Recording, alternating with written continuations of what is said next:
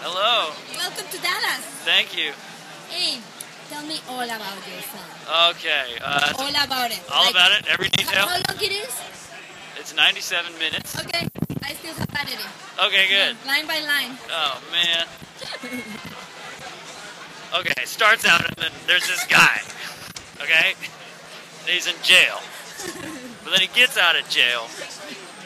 Hey, you're not describing the jail very correctly. Okay. So in the jail, they wear bright orange suits, and it is a very gray atmosphere. Okay.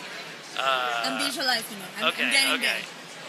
There's a lot of cigarette smoke, a lot of violent-looking men, and that goes on for about 4 minutes, and then he gets out of prison, and goes on a psychedelic journey.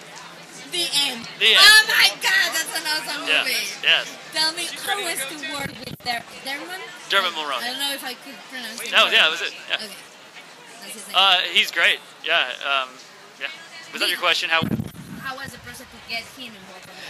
This was a strange one because it started as a short film, The Rambler, and I actually played the Rambler.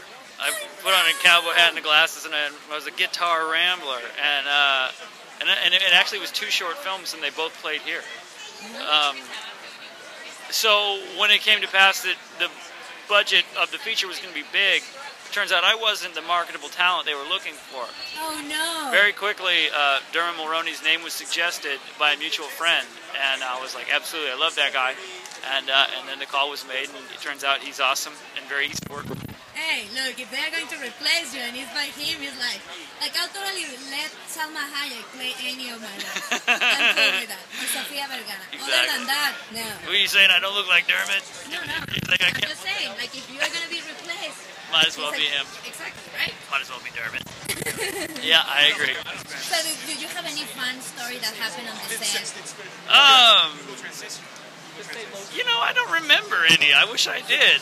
It was. Oh my God, I'm afraid to see the movie. It was. Yeah, you should be afraid of the movie. It is. Like, who knows the director what was thinking? What was the problem? It was a weird movie we made there. It was all fun, but no. It all went really smoothly. So I don't have any disaster stories. I wish I did. I wish I had a big story for this moment to tell to your telephone.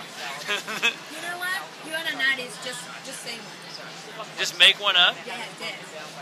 Be like. Oh, I do have a story. Actually, this is a real story. Okay, good. I forgot it. Sorry. Just kidding. There was this. We have a part of the movie where there's a horse, a wild horse, a buck, not a buck, a bronco, a bucking bronco, and in this, he's supposed to be wild, but while we were filming it, he actually tamed down in the shot, and he would no longer buck.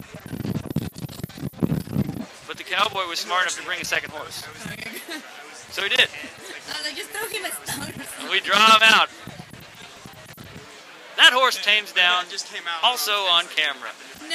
We never got. We did get some good shots, but we never got exactly what we were looking for.